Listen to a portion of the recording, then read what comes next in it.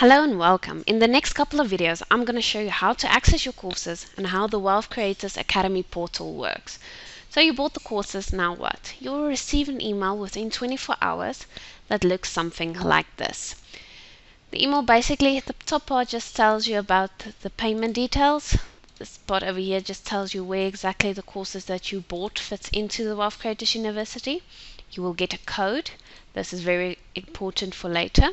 It will give you brief instructions on how to log in.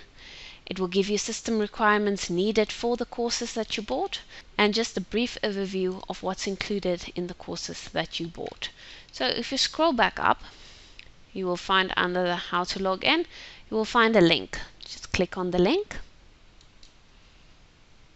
You will be redirected to this page. So just fill in your details.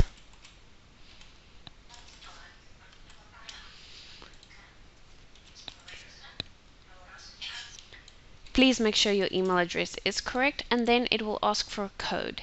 So to get the code, it's in the email that you got. Just go back to your email and copy the code provided.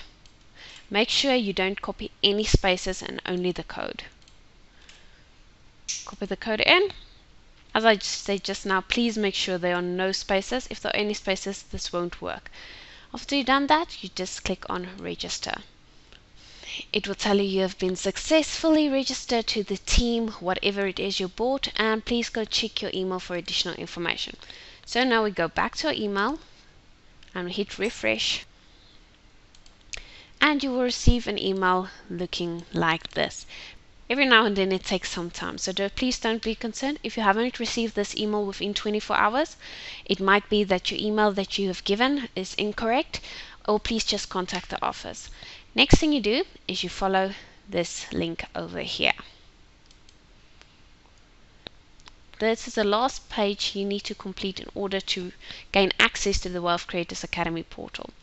So all you really need to fill in here is the password. Your password must be at least 8 characters long. It must consist of one uppercase, one lowercase, one special character, as well as a number. Please make sure you save your password on your computer somewhere where you will find it again. Then you can just scroll down. You can fill in all these fields if you like. If you're happy with it like that, you can say, I agree to the terms and conditions. Please go ahead and read the terms and conditions and press continue.